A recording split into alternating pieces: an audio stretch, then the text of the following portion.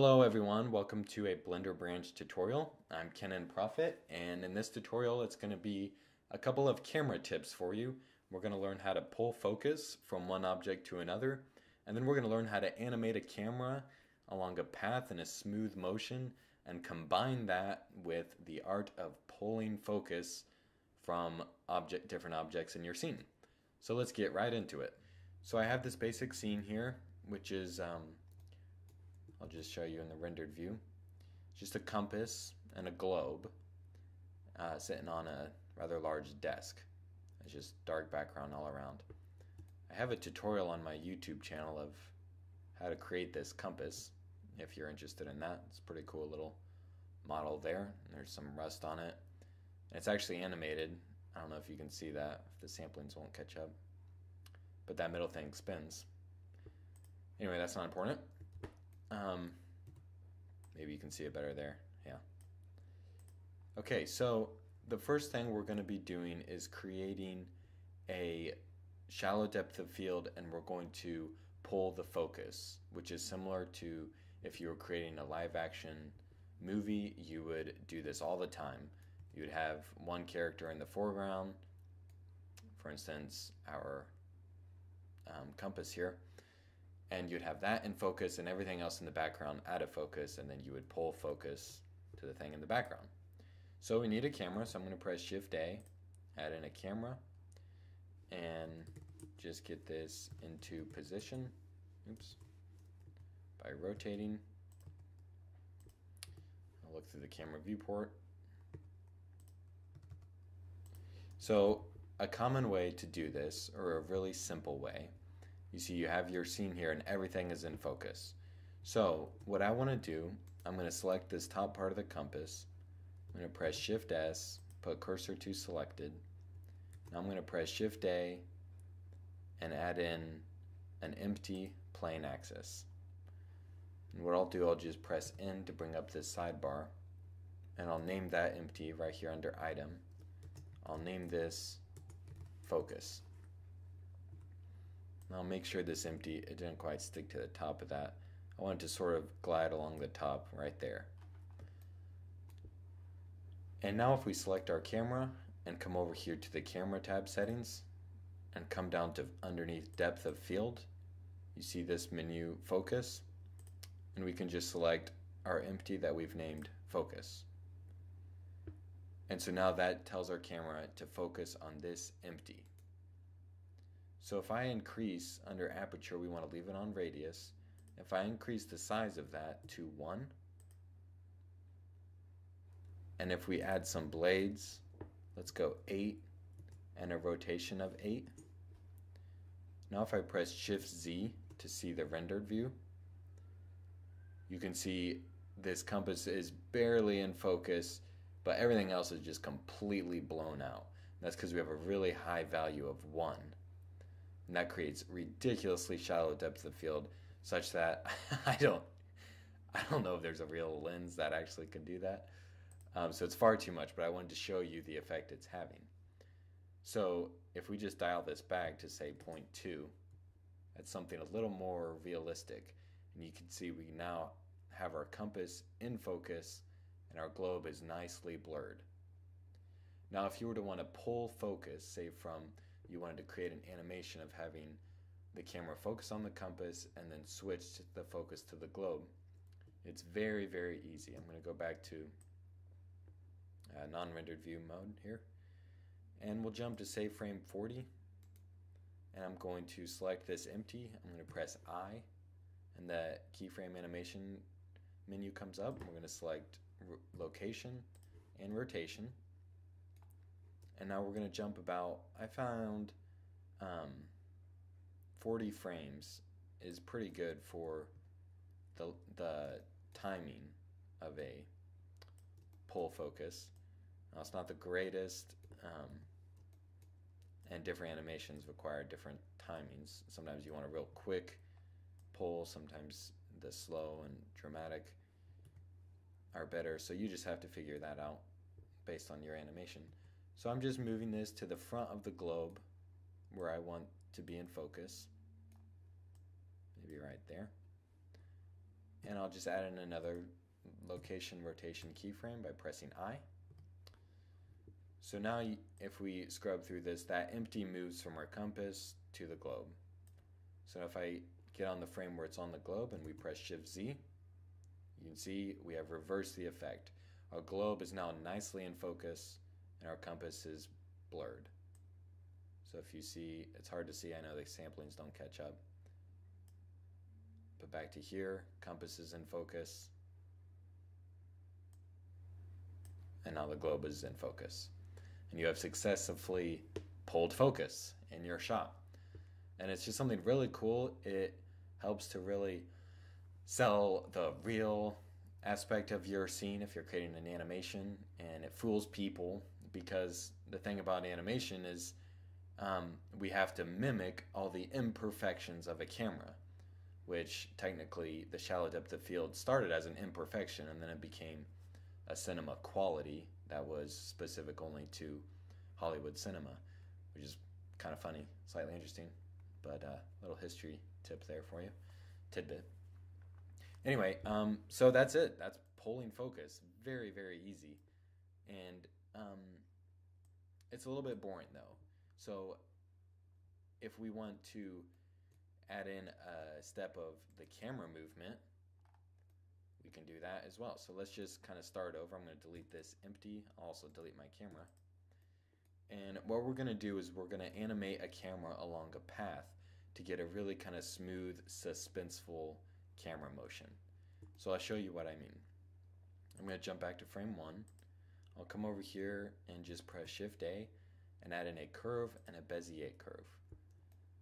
And if you can see that curve right here, if I press Tab, we'll be able to manipulate this curve, and we want to make sure that it's pointing the direction we want our camera to actually go, and it is. So now what we can do is rotate these handles and start grabbing them and creating a path for our camera to go on. Now it's kind of tricky to plan out the path of your camera, but if you think of it sort of like setting up tracks for a dolly, if this were a real life scene and you were shooting a kind of a dolly shot, pushing in on a compass, or even a crane shot, this was probably more of like a crane shot. Think of it as sort of setting up the track for that. So we want to sort of establish where we're going to end up first. So we're going to end up pretty close to our compass, maybe about right there, and we'll start kind of working backwards. So I wanted to push in on the compass. If we go to top mode, we'll kind of get a better grasp of where we are. And now we can extrude backwards, that's no problem. It'll still keep the same direction. And I wanted to sort of swoop in, but I wanted to come from a pretty severe angle, getting that sort of high crane feel. Like I said, try to think of it as setting up either your dolly tracks, if this were a real life scene, or your crane. I don't know if any of you have done any real life cinematography. I've done some, and it really helps with animation. It helps you have a better understanding of how to work your camera and animation and all that good stuff. Okay, so I'm just sort of making this interesting. I don't want it to be perfect. I want it to kind of curve around, not just be a straight fluid line. So I'm rotating, adjusting these handlebars. I sort of, Bezier curves, I love them and I hate them. They sort of drive me nuts with how the handles and everything. I don't know, I just get confused. Let me press N, get rid of that, give me some more space here. So this is pretty good.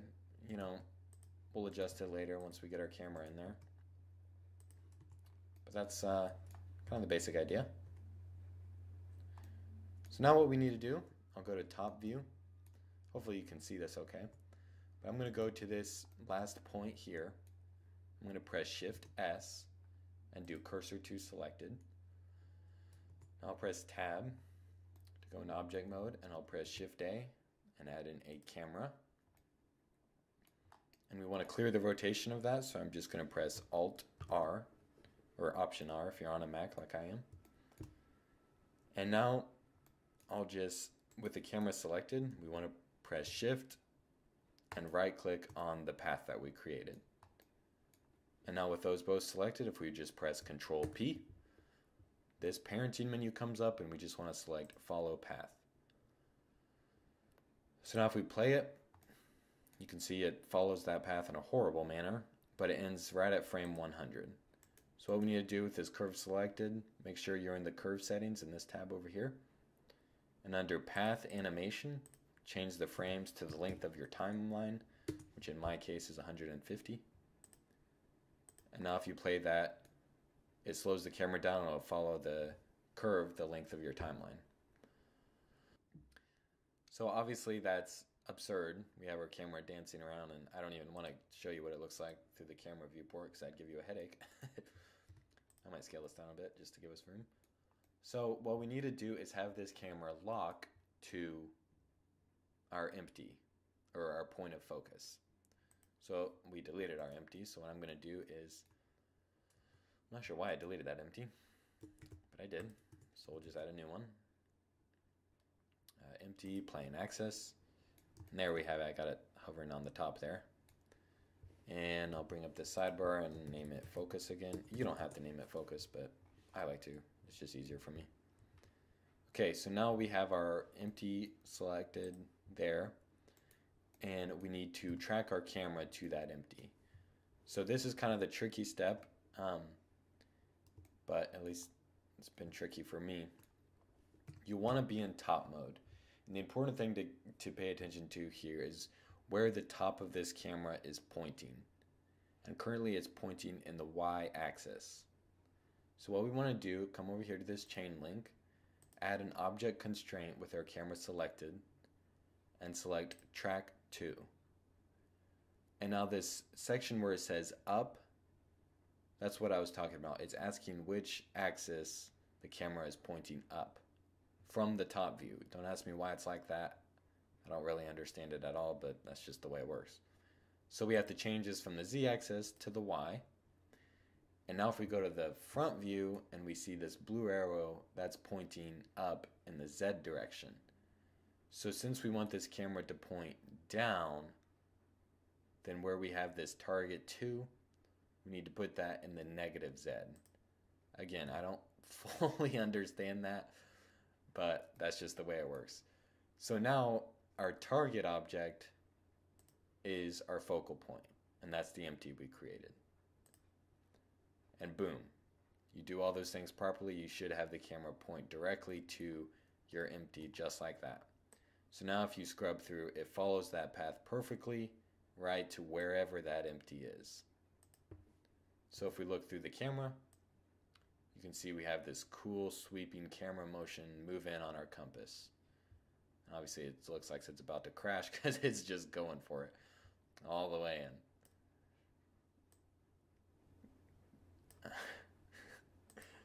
Never mind. Okay. But we'll adjust that. And make it look like it's pulling focus to our globe because that's what we want. So I'm pretty happy with that camera motion if we sort of look at it from the rendered view. Starts off with the compass. You can see the top of it. You know it's a compass. And then it sweeps in on it kind of slow and mysteriously. And that's pretty cool. That's what we want. But we don't want it to just end up on our compass because that's not very exciting. We want it to pull focus and pull the movement to our camera. Now, even though our camera is locked on this path, that doesn't change the fact that we can still move our empty wherever we want to.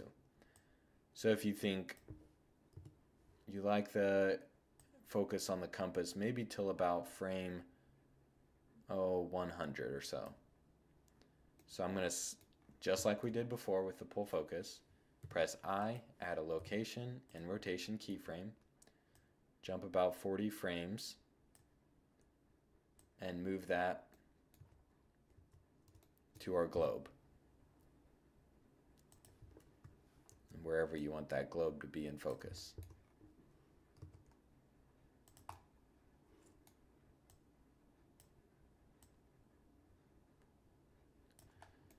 So So now I'll press I, location and rotation. I might rotate it a little like this, bring it out just a tad, and redo that location, rotation. Okay. So now you see, because it's tracked to that empty, the camera still follows the path, but it tracks to that focus point, to our empty.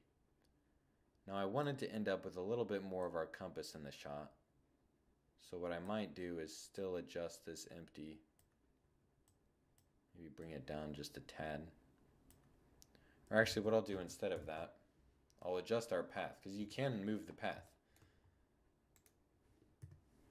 I'll just sort of bring it over a little bit more and maybe out some.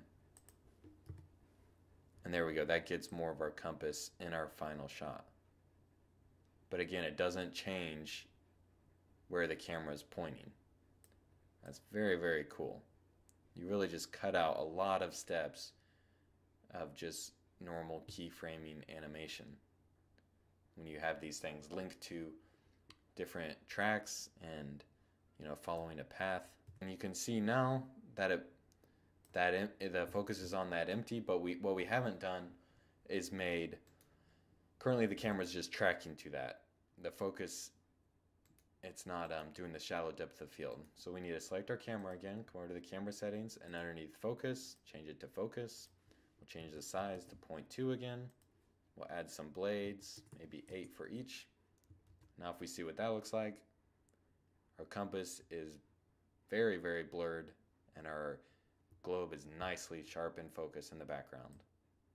But if you pull out a little, you can see now wherever our empty was on the compass, we can see our compass nicely in focus, and everything else is blurred.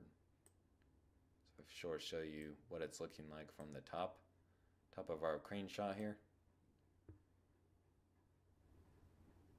It's looking very cool. You have that very shallow depth of field. Everything on the desk is sort of blurred. And then it moves in. And we pull the focus to our globe.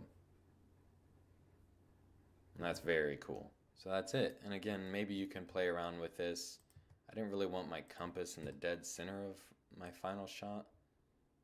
Maybe something like there is a little more interesting. You can just rotate this path around a little. Get it sort of how you want it. But I don't want to bore you with me going over and over. It takes a little bit of practice figuring out where that path is going to end up and what your final shot's going to look like. But for now, I'd say that looks pretty cool. We have our globe nicely in the background, in focus, and we have our compass very, very blurred in the foreground. And you have successfully animated your camera in a smooth, fluid motion along a path, and then had the camera pull focus from one object to another. So that's it for this tutorial. I hope you can use this information to create some cool art and some cool animations. Thanks for watching.